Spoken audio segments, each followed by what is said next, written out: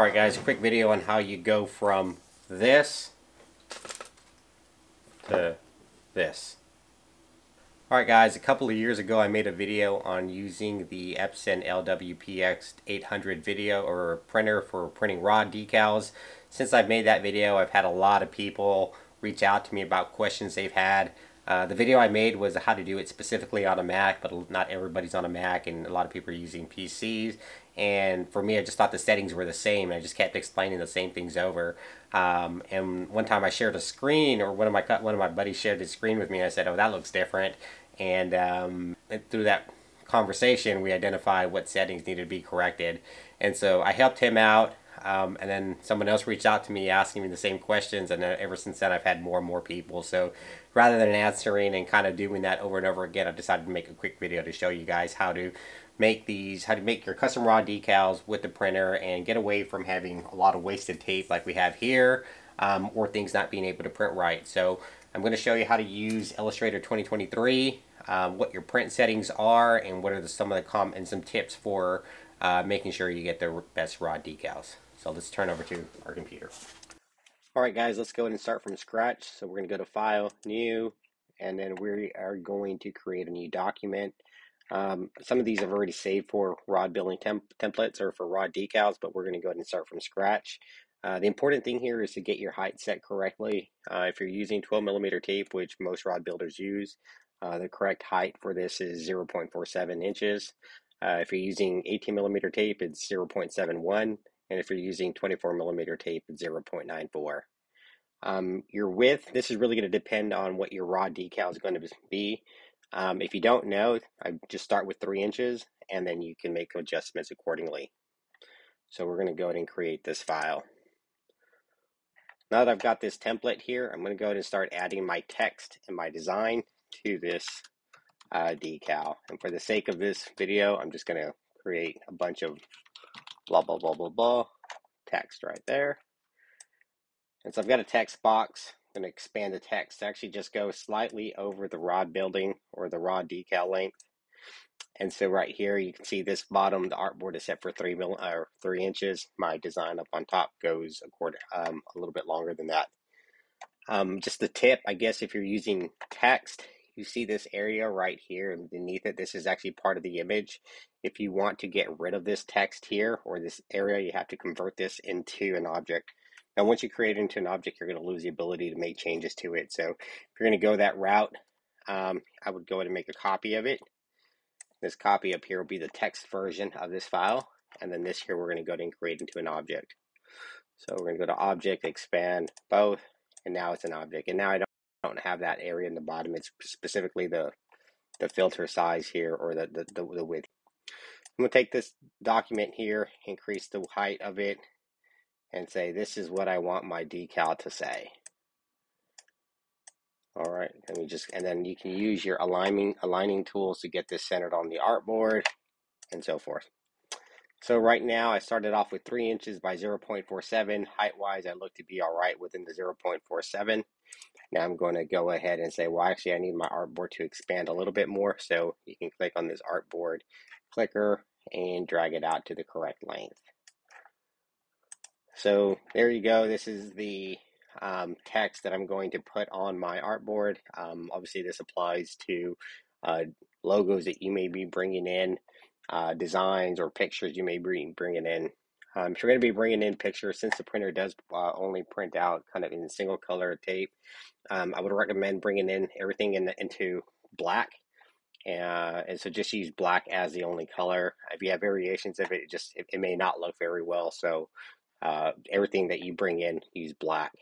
And if you're importing images from the internet, go ahead and search for objects as their silhouettes, and then bring them in as a black and white picture into Illustrator, and it's your best chance to get a best picture. So once you have this set up here, we're going to go ahead and make adjustments to our printer settings and go ahead and printing.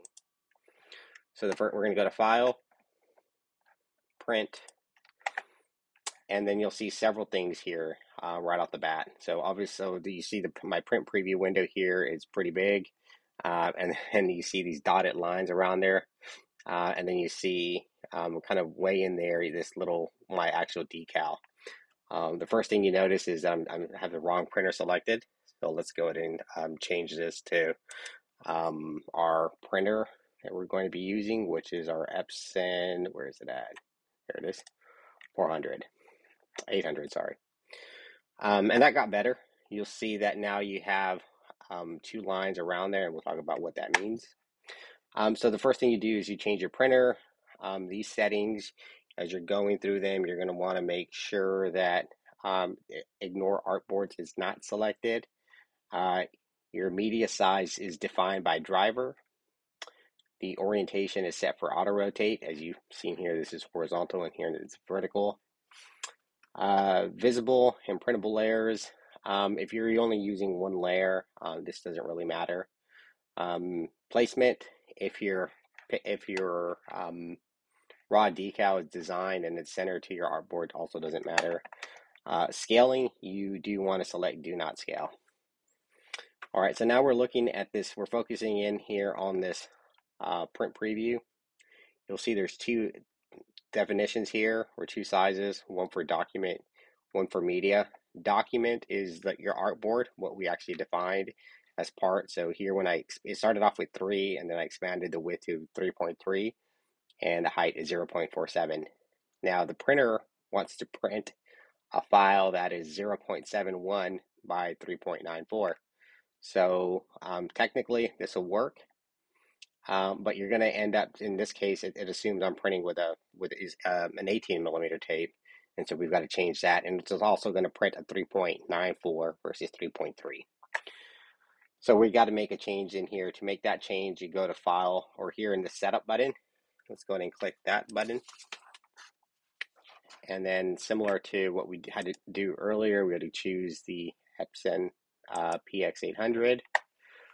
And then we are going to go to more settings in here. All right, so we're going to go in here. We're going to change our width to 12 millimeters. We're going to change our length to 3.3. You don't want to click this tape length automatically. So when you click this, it's going to change it to 16.54 inches. So a lot of times people message me and tell me that their printer printed out a long piece of tape when they only had a small section of it. It's because this is selected. So you don't want that selected. Choose the right width of your tape, and then choose the right length of the artboard that you used. So in this case, I changed 3.3. I go to File, Print. And so I'm not sure exactly why this happens, but you'll see here, even though we made those changes in the setup, nothing changes. So when that happens, I'm basically going to have to repeat the steps. In this case, I'll hit Done. I'm going to go to File, Print, and now it's corrected. So there's something around that setup where it resets the settings, or it takes a little bit you have to hit that Done button for the settings to apply. But just when that happens, hit hit Done here, and it'll come back. All right, now that you have these settings saved, if you want to go ahead and minimize some rework, specifically as it comes to using this file, I tell people to go ahead and change this preset name here. Give it another name, give it its own name. And so in this case, I'm going to say 12 millimeter custom rod decal. And next time I come to this file, I can just choose this setting, and it'll remember everything for it, and it'll choose it. So before I hit print, I'm going to take a quick look here and look at these dashed lines. So these are the margins for the printer. And so you want to make sure nothing's touching or nothing's to the outside of these lines here.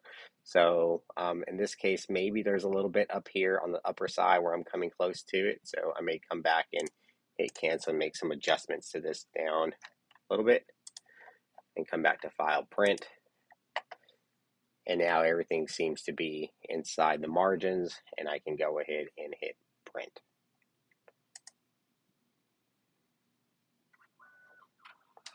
All right. Now, the last thing, now that I've got my printed files here, one thing I do want to say is there's a few tips that I do. You definitely want to save your files. And saving the files will remember the artboard size here accordingly. So what I like to do is I like to save all my raw decals. This is a new document. I'll go ahead and save. Let's just save them onto my computer for now. Raw decals. And so what you'll see here is I like to use the size of the tape that the file is set for. So in this case, 12 mm, and then I can put custom text for names. And so you'll see I have this file already set up here. And so what this actually does, it allows me to, whenever I have a customer that wants a raw decal that has their name on it, I just open this file and I'll change the name. And it's already set up for printing, so it becomes really easy to do that. Alright guys, well I hope you found this useful. Hopefully this solves a lot of your problems. And again, if there's something I missed here that wasn't part of this, just feel free to add a comment below or reach out to me on our email. So thanks again. See you guys.